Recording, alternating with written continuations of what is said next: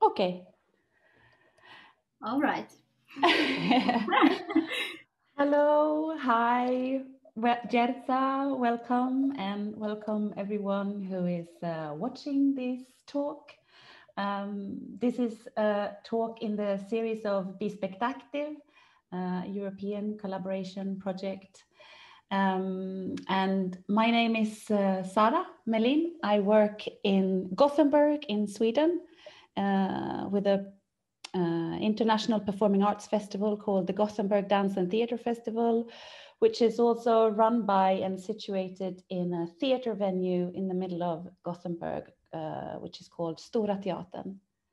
And I would like to introduce Jerca Rožnik Novak, who is a dancer, a dance artist, a choreographer, and who I had the honor to meet when you were with us in Gothenburg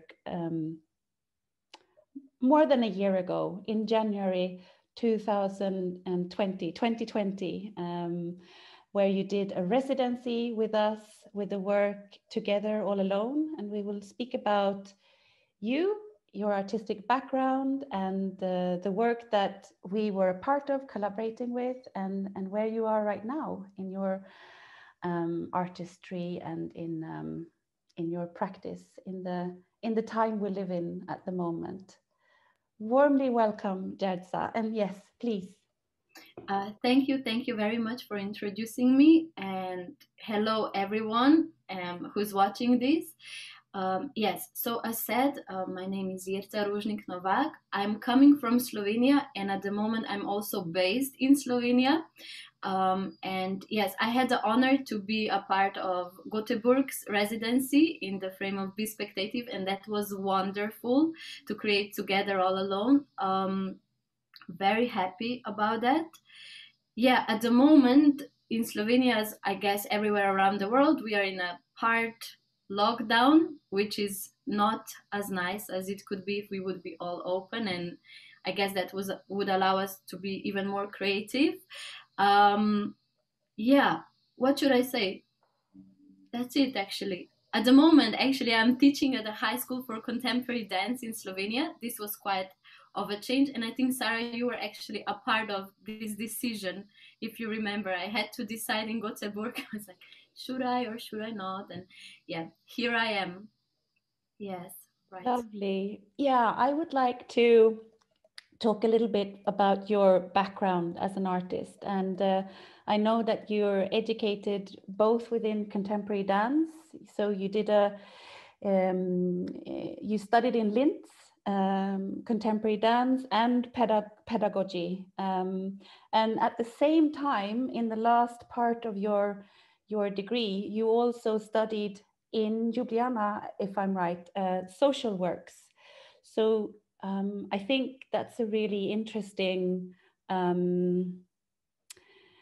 that's something that we spoke about very much when we met here in Gothenburg. And I also think that it's very interesting to hear you elaborate on that background, because I think your practice and your theories within social works really feed into the way you work as an artist, especially in Together All Alone. So I would be really interesting to hear you talk a little bit more about where you come from, the backgrounds that you now put into your artistic work. Yeah, so yes, as said, I studied in at Bruckneruni in Linz, and I did bachelor's there, and then also master's. And in between, I studied social work in Slovenia, which was a very fun ride, like going back and forward for the studies. And then actually, I finished the master's in pedagogy, connecting social work and dance. And this is actually how Together All Alone was created, and how the concept for Together All Alone, the piece that we did in this frame, was created. Because yeah, I took some basic principles of social work, trying to then mix it with dance, and how to actually involve people on stage, and how to co-create a performance, sort of like this. So I'm very happy I could kind of link those two fields together, and actually put it in a performative work that stands on stage. And it's, I think quite inspiring to just co-create in the moment of performance actually happening. I really enjoy that part when I have people actually on stage. So yeah, um, I'm very interested in like human communication and in relation, and also how to actually broaden the audience through giving them the experience of collaborating and co-performing on stage. So I Mm. think like yeah, this could also be it's a good way, I think, to involve the audience and broaden the spectrum of audience for the dance performances or contemporary dance performances. Definitely, yes. Maybe we should give the others an idea of the work that we speak about. So the piece Together All Alone was actually created and transformed into a solo by coincidence, because it was you and your dance colleague, your partner in the company that you run, or in a collaboration. Yeah. Veronica, I don't know if I pronounced the surname right, Tököly. Yes. When we created it, she was still Chimborova, and now she got married, so she's Tököly. Okay, okay. Yes. So Veronica is actually a really important figure in this piece, yet she's not there herself physically because she was injured as you worked on the duet that you were doing together. Um, and instead of canceling and stopping the rehearsals, you decided to work on a solo where we meet you on stage and where you speak about the presence and the absence of Veronica on stage, and also in your artistic process. Yeah. And it becomes a really interesting dialogue between you and us as an audience. One could call it a monologue because it is you speaking more or less throughout the work, at least as far as I saw the piece, because we have to remember that I haven't seen the premiere, unfortunately, due to the corona.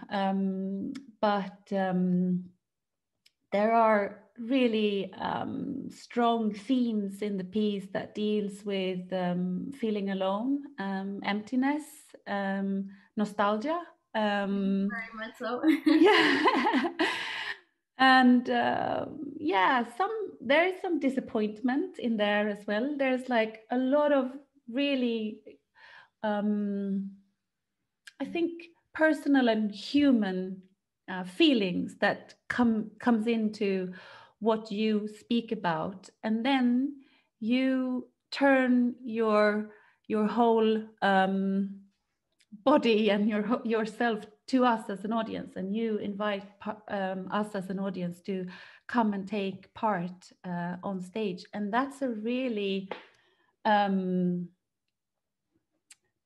tender part of the performance, I feel, where you invite people to step over, you know, that border, that line from being a spectator into being a performer on stage together with you.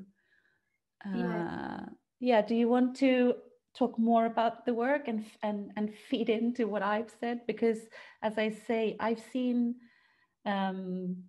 maybe 4 or 5 work in progress versions where you worked with this in workshops with Swedish participants, people who are non-dancers who came to workshops and who worked together with you and us in Stora Teatern for sessions of 3 hours. So I think you managed to meet quite a few people and participants from here. Yeah, this was really great, and I think the whole process of creating Together All Alone was then throughout these residencies to actually have workshops with dancers and non-dancers, professionals or non-professionals, different ages of people of different ages, to really see all the reactions on this offered participation, of course. And I think this is what makes Together All Alone really rich, because I could already create it with the audience, you know, like the people that watched and that came to collaborate in the workshops. So I'm very thankful and very grateful for this process, because it gave me so many different people and views on the work, that I think this is what made it really rich. But yeah, what you said is that actually for the performance that we were supposed to have in Slovenia, Veronica got injured, and then we really couldn't cancel, and we decided to, okay, let's just try and see if the audience can become Veronica throughout the whole piece. And the first work in progress worked quite well, and then we thought to dive in with the choreographer, also Johannes Randolph. We tried to work together, and it's something about this piece that it just keep on chasing me, that I'm always left alone. You know, in Göteborg the choreographer got injured and couldn't come, so I had to do the residency alone, and then of course Veronica is injured throughout, and now Corona took Veronica away again, plus the audience physically in the space away. So it's it's something about this piece that I'm always left alone, which kind of makes this feeling of being left alone and really needing help to kind of perform this piece the way it was as a duet with Veronica very vivid, because I'm always left alone somehow. But yeah, throughout the piece the audience is asked to become Veronica and to replace her. And my research then was actually how the absence becomes a presence, and actually is it really easier for the audience to feel free and comfortable on stage when they are asked to be another person. So it's like a mask where they can hide and be like, okay, I'm Veronica, I'm actually free to do everything. And without them the performance wouldn't exist, because I really need them to finish the piece, because I want to perform it in the way it was together with Veronica somehow. So I guess if there would ever happen a moment when the audience wouldn't want to join, I guess we would stop the performance, because they are for me essential, and I need them to perform, of course, and I need them to co-create the performance with me. So I think like the performance right now as the end product that it's keep on changing actually is, it's in a sort of shape of a frame that kind of gives the a frame, and then it's keep on changing with the different people that co-created with me in the actual moment. So I really like this about it, because you never know how the people will react, and it's always a bit different, but the frame stays the same. So we kind of have the beginning and the end in all the scenes that were in the actual duet that then we try and do together with an audience. Yes, I think I kind of said it all. Am I correct that you were able to go to one other residency place within the Be SpectACTive partnership?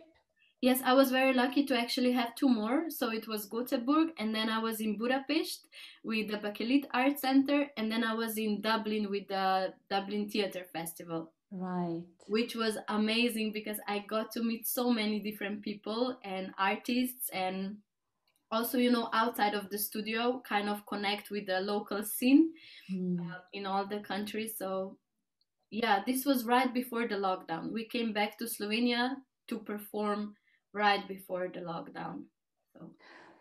So you had a piece where you had been able to set the lighting and the sound and the dramaturgy, and the whole piece was more or less ready, or it was ready. You did manage to have a premiere, right? Tell us about that. Yeah, we managed to, from the original piece without masks and restriction and corona, we managed to have a general rehearsal. And then the premiere was planned for the 13th of March, and this was a moment of a lockdown for Slovenia, so we could not do it. And then in between the two lockdowns, we had the time frame where performing was possible. So we reconstructed the piece again into a Together All Alone version, Coronica, which is the same piece, basically has the same dramaturgy, has the same music, lights, just that some scenes had to be a bit adjusted to the current rules and corona situation. So all the Veronicas had the same masks, and we were of course not allowed to touch, and I was allowed to invite on stage less people to keep the safe distance, and the audience got their own like disinfection and yeah. So that's so we premiered it in a Coronica version, and right now we are actually creating an online version, which it's now kind of adopting and accepting the new reality that we are living in at the moment. And it's again a new research for me to really see what participation means online and how can the audience feel engaged, and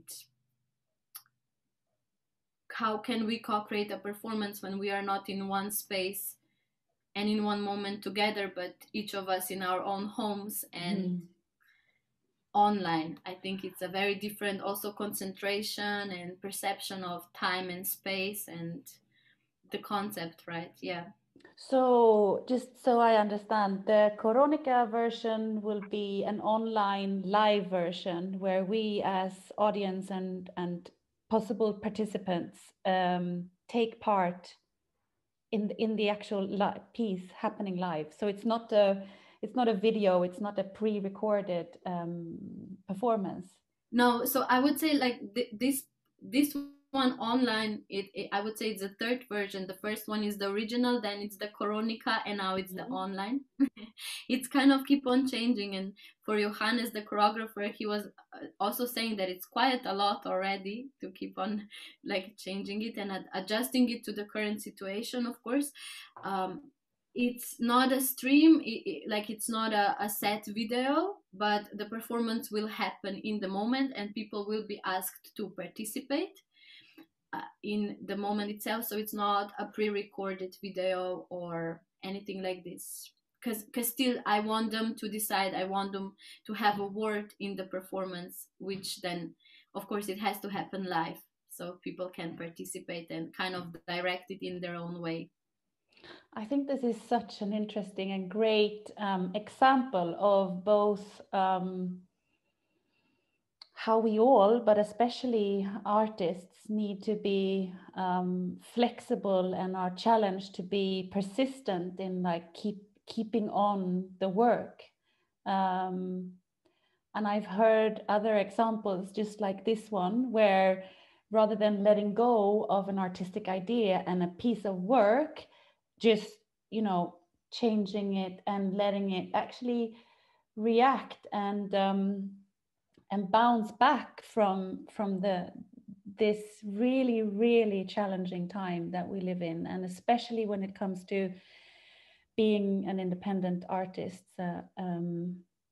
So do you find like where do you find the drive to do that with this specific piece? You know, because I think it's so great to have Together All Alone, to talk to as an example. For me, I have to admit I was struggling at first because I'm really a bit like the experience is for sure not the same, you know. And then for me, I was like, but I need people and I need them in space, and what is the participation and what does it mean? But at the same time, I also think going online, it's a new tool or a new way of communicating that I think it's worth researching. And I think in some ways it can again attract new audiences, and you know, you can see it from home, like you don't even need to travel anywhere. And I think it's a great challenge also to just use what is there from the side of technology and bring it into the online version of the pieces that of course will not be the same as when they are live, because it's a completely different event and a completely different experience. But I think it's worth trying, and I'm still am of the opinion that not everything should now go online, because I have the feeling that like in the first lockdown everything went online and it was like the new way to share. And I think it's really important to see how the work has to be adjusted, because it's not enough to just put it online, you know, especially I think not in a participatory performance where the audience plays a really important role. So it's not just to put it online and they can see it, but to really find ways how to collaborate on such a distance but actually so close. So I think, yeah, it's just a new challenge and a new tool and a new way of communication that I think it's worth experiencing and researching a bit more. And could you tell us when this will happen? When will the premiere of the digital version open, and how can we take part of it?